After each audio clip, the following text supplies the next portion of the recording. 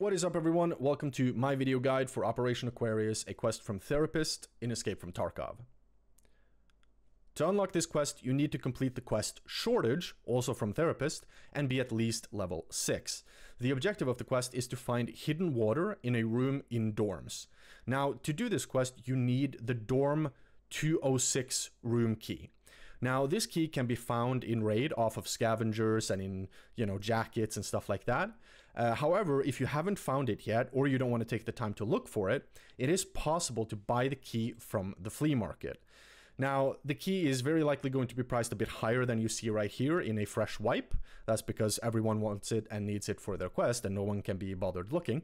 However, the keys are so common that the price will very quickly be pushed down and it will never be overwhelmingly priced.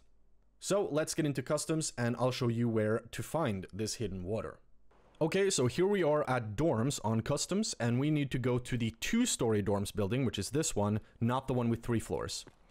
And what we want to do is we want to go inside the front door. We can also come in from the 2nd story, but we want to go up here, up the stairs, and then take a left. And it should be this room immediately on your left.